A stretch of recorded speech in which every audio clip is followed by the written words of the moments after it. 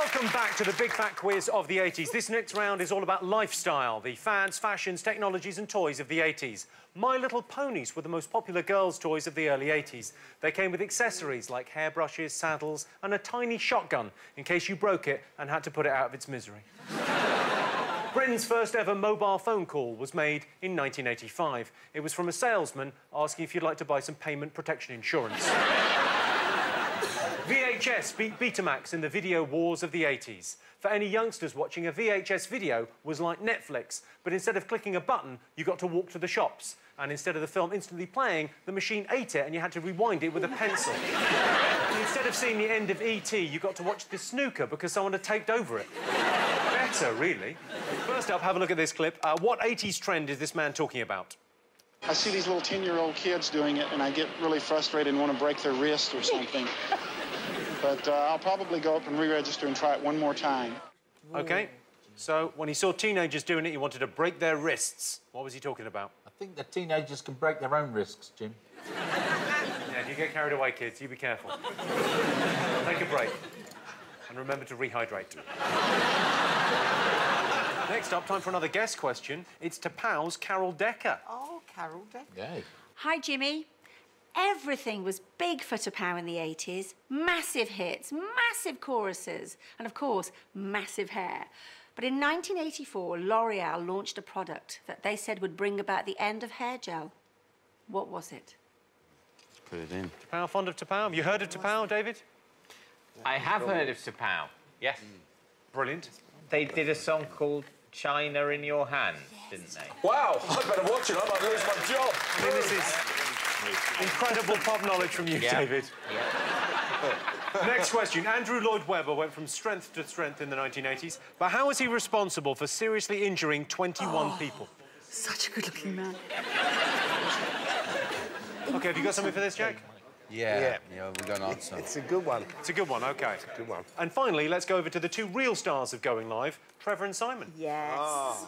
Too right. Hi, Jimmy. Hi, Jimmy. Trevor and Simon here. From the 80s. We've got a question about one of the 1980s most tragic icons. Pat Sharp. No, Pac-Man. Oh, no, sorry, yes, Pac-Man, who spent his entire life trapped in a hellish maze with only a diet of Pac dots and power pellets to sustain him. Oh, the poor blighter. Oh, the poor blighter. To make things even more hellish for him, he was tormented by 4 ghosts. Goats? No, ghosts. Oh, ghosts. Yes. But can the teams name them? Look at Phill Jupitus' face, as finally it's paid off. Do you know this? Yeah. Don't Of course tell he them, does. Look at him. He was born for this quiz. Jack, any idea at all? You'll find out in a minute, Jimmy. We've written the answers on our pad. All right. OK. I asked you what 80s trend this man was talking about. Did you know? Was it the Rubik Cube? Sarah and Alan? You've got to hope so, haven't you? Rubik's yeah. Cube. Jason, Jack? It's got to be. We think so as well. Yeah, absolutely right. All of you. Yeah. Well done. Could anyone do it? Yes. Yes. No. How quickly could you do it? Well, I used to take it apart and then put it back together. All right, Just take the stickers off. Yeah. And then just stick them all on, see? I couldn't do it because I had friends.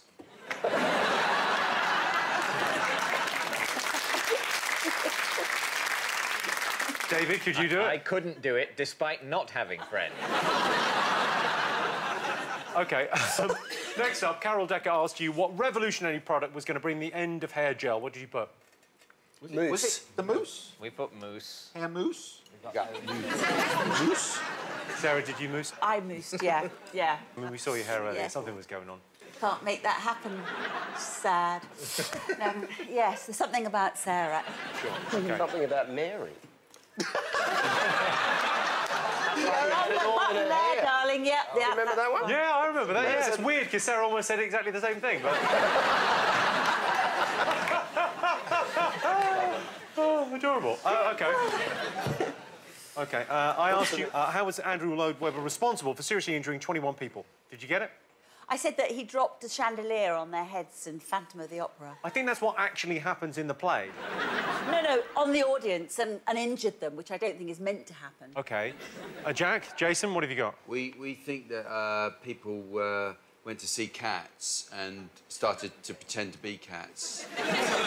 There was some performances were better than others, and people got into a frenzy. Scrap. And would start doing this. Scratching. Try to be cats, and they never help themselves. And actually, on one occasion, 21 people who went to see cats did hurt themselves on the upholstery. They did.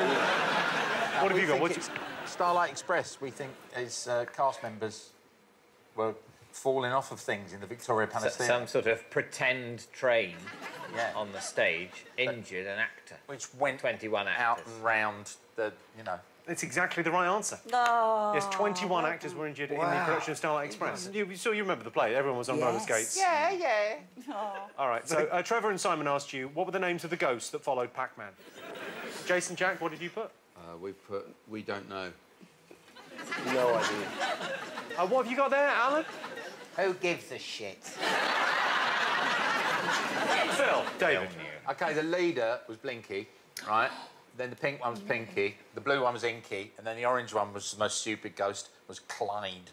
100% right, Phil, Jupitus. I can tell what sort of childhood you had. Get a life. Get a life. In addition to the Pac-Man, there was a lot of masturbating, all right? It was a full life. And fishing down the Warren. Fishing down the water, that definitely sounds like a euphemism. Really, genuinely, there was some fishing lakes. Stop fishing down the Warren up there, Phil. Did your mum ever walk in on you fishing down the Warren?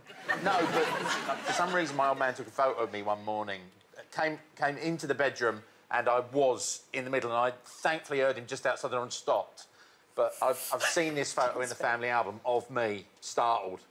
It's a very special face, I'm telling you right. Wow. Although that's not as good as the story I heard about the bloke who used to wank with his headphones on, bashed away, and then he finished, when he woke, and there's a cup of tea next to the bed.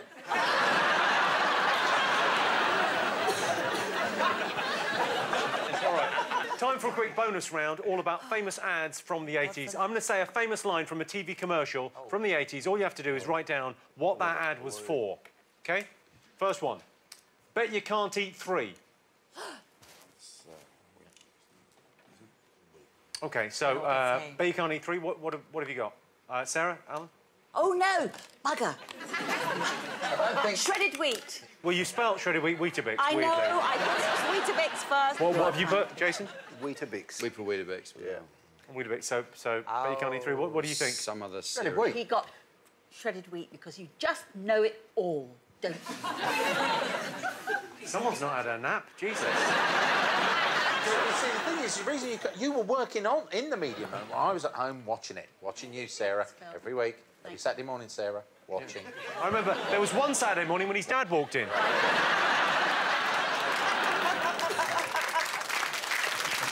All right, so you get a point there, David and Phil.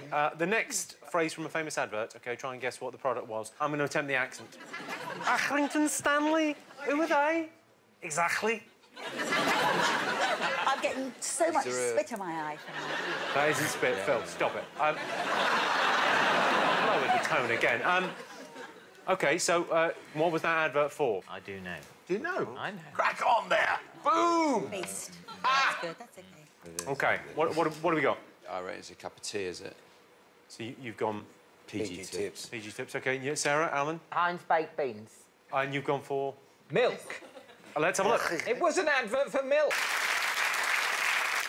That's just an advert for milk. Milk. All milk. That was paid for by it comes cows. from. I like the fact they felt they had to advertise milk back then, just in case anyone was, oh, this cereal's a bit dry. What's going on? You ready for your last advert from the 80s? Iconic advert. What was this an advert for? I'm looking for fly fishing by J.R. Hartley. Ah, yes. Waterstones. I actually do remember the advert. I can't remember what it's for, Jimmy. OK, so Sarah and Alan, you've got? Yellow pages. And you've gone for? Yellow pages. I couldn't remember what OK, it was. Jack and Jason, you're pretty close. Soup. OK, let's have a look. Oh. I don't suppose you have a copy of Fly Fishing by J.R. Hartley. No luck, Dad. Never mind. There's still a few more to try. Good old Yellow Pages. We don't just help with the nasty things in life, like a blocked drain. We're there for the nice things, too. You do? Oh, that's wonderful. Can you keep it for me? My name, oh yes, it's J.R. Hartley. What a twist! It was like Shawshank Redemption. It's J.R. Hartley! So at the end of all that, Jason and Jack have 11 points. Sarah and Alan have 16 in the lead. David and Phill with 20. Oh! We're going to take a short break, just enough time for a quick game of swing ball. See you in a bit. Anyone again? Come on, Donovan. Oh!